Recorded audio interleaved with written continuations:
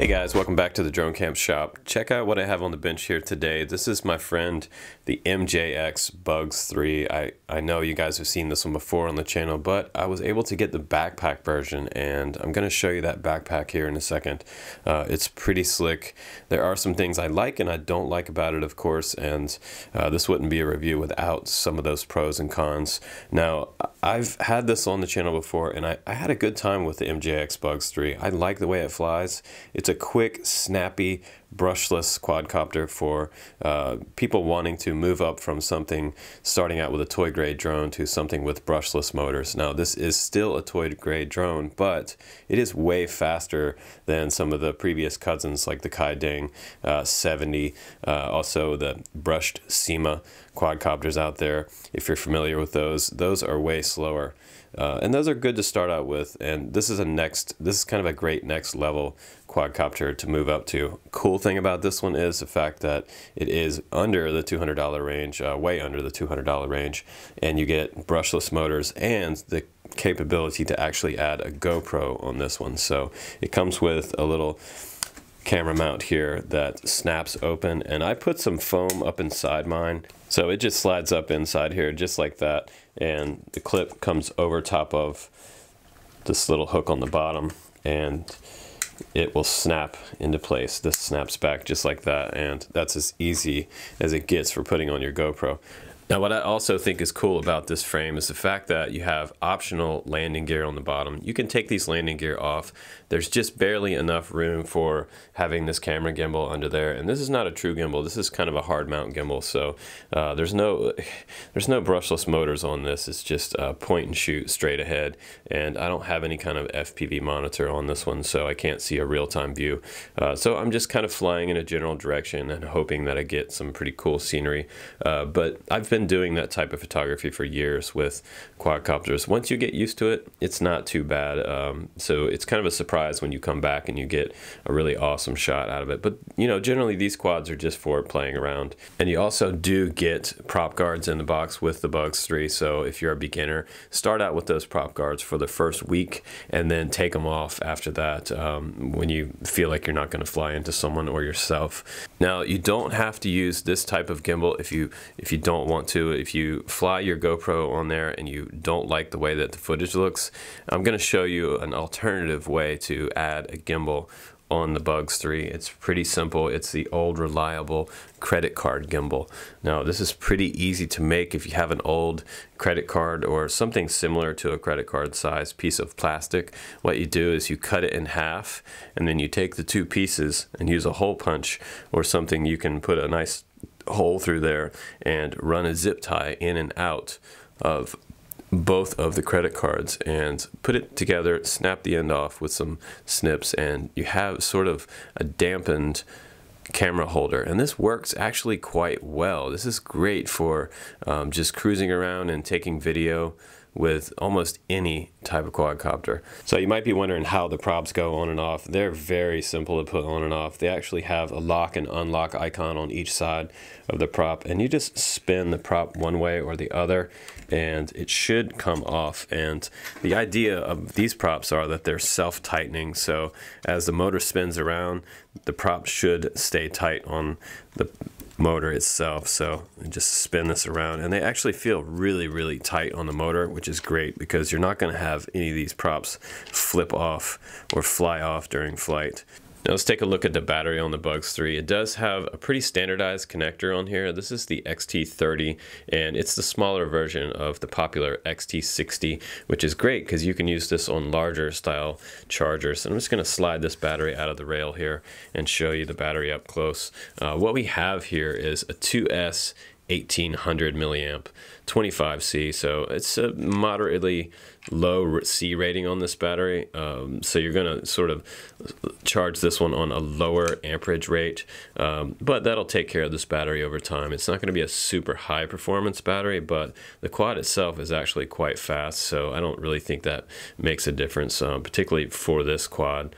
But you're going to get around 10 minutes to 15 minutes flight time out of this. If you're running the GoPro on there, probably more like 10 minutes per battery. And the battery cable just simply plugs into the back of this port right here. You'll see positive and negative here, and it also has a positive and negative on the side of the battery cable there.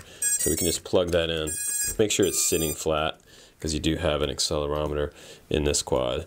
Now, when everything loads up, you should see the LEDs go solid on the bottom of the arms, and you'll see this sort of headlight in the front. This is great for learning how to fly line of sight with your MJX Bugs, because you definitely know where the front is. And also, you can see that at a pretty good distance with this quad. It's actually really, really bright. It's a little oversized LED on the front.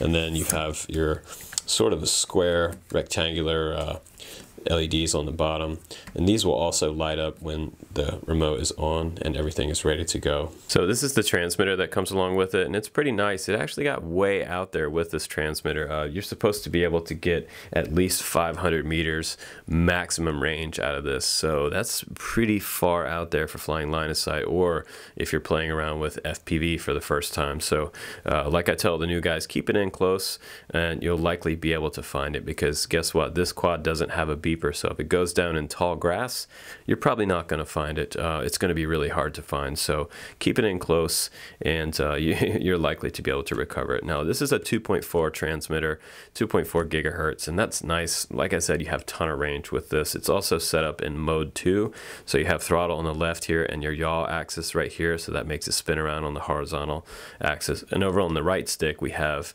roll and pitch forward and back there, and then you have your trim buttons there. And a lot of times I tell people not to mess around with these trims, leave those center, because a lot of times with accelerometer sort of stabilized quadcopters, you don't need too much trim, especially for these type of quads. Now up at the top here you have your connection status LED and your on and off button here.